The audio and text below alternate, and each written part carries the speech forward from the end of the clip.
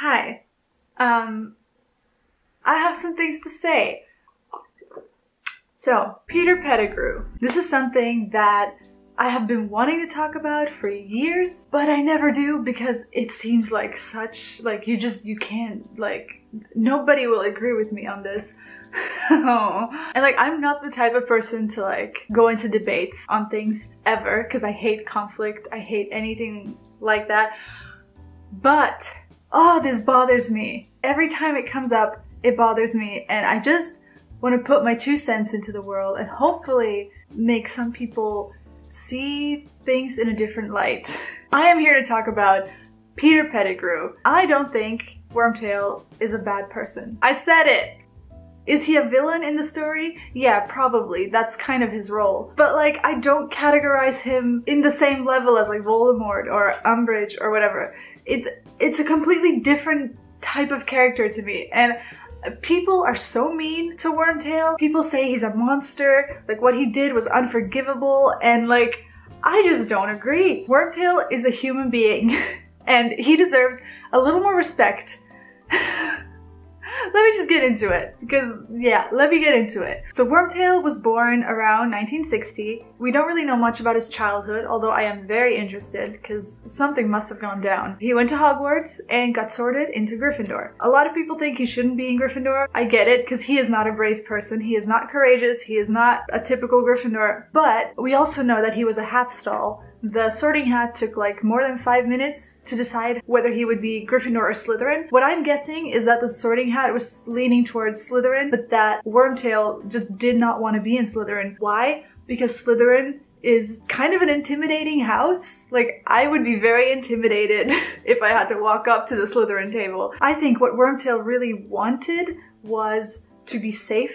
That's kind of like what he wants in life, always. Safety is important to him. So I think he kind of saw Gryffindor as kind of the ideal, like what he wanted to be but could never be. So I think he wanted to be in Gryffindor because that's where the brave people were, and also maybe the popular kids. As you know, James and his crew were kind of like the popular kids, which is why he wanted to be friends with them. If you're friends with the popular kids, you're safe. People are not gonna bully you. I think if he hadn't been friends with the rest of the Marauders, he probably would have gotten bullied. He would have been a very easy target for bullies. And so I think that's why he clung to them so much, because once again, all he cares about is his own safety. That is his thing, which is why I am so interested in his past and like his upbringing, because something must have happened for him to be like that. I think he was traumatized as a child or something for him to be that obsessed with his own safety. But anyways, I digress. So he's friends with the Marauders. He hangs out with them. I'm sure they didn't treat him like an equal though. Let's be real.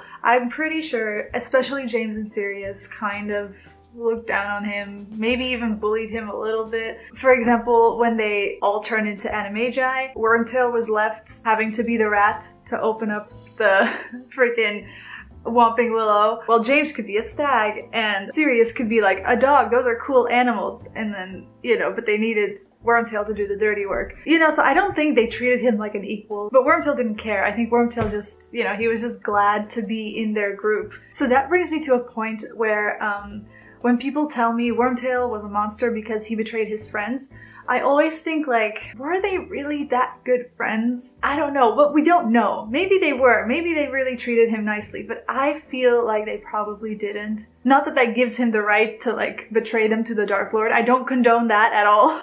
Like, what he did was terrible. I'm just saying, when people say like, he betrayed his best friends, I'm like, yeah, well, I'm pretty sure James wasn't that good of a friend to him. That's just one thing to note. We don't know, but like, bro, like, I don't know. No, I call bullshit on James and Sirius treating Wormtail with respect. I don't think that happened. But anyways, sometime during his time at Hogwarts, Voldemort was gaining followers and like becoming kind of a big deal. Again, Wormtail wants to be safe.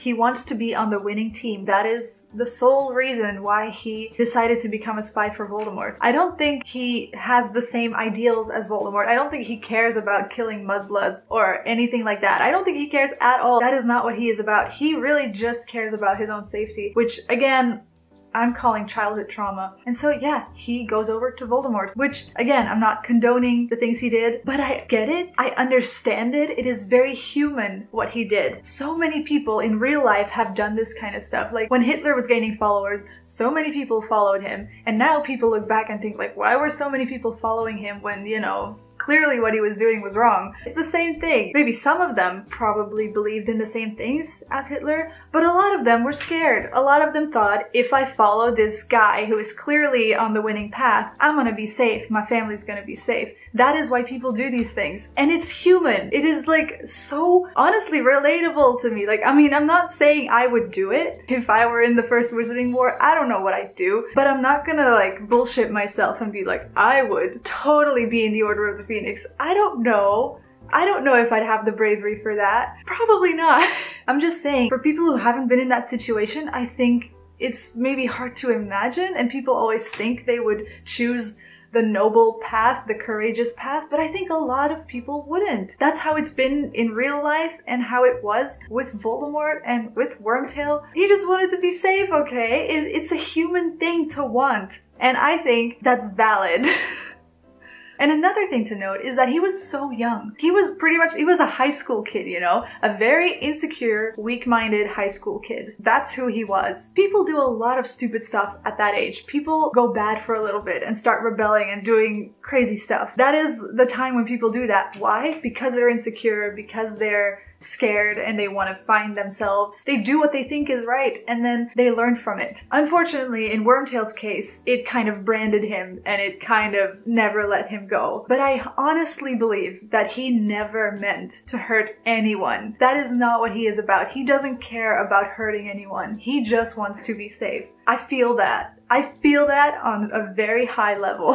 Again, I'm not saying that any of the things Wormtail did were good, honorable, not at all. What he did was terrible, but it is understandable and it does not make him a monster. To me, Wormtail is one of the most human, relatable characters in the whole series. I get his reasoning, and I'm so confused as to why so many people don't get it. So he went to Voldemort and started being a spy, eventually gave away James and Lily's location. I believe that he probably felt real bad about that, but you know, if Voldemort tells you, I'm gonna kill you, or you're gonna tell me where your friend lives, it's a hard position to be in. I always hate the moment in the movie where Sirius is like, I would have died rather than to betray my friends. Every time he says that, I'm like, really? Like, maybe he would. James Potter or Sirius Black, I'm pretty sure they would give their lives to save their friends. But I think a lot of people won't. They say it as if it's like some kind of given thing. Like, obviously you're not gonna betray your friends, you're just gonna die instead. But like, let's be real. Think for yourself, seriously, if someone put a gun to your head and said, I'm gonna shoot you right now, or you're gonna tell me where your friend lives, and like,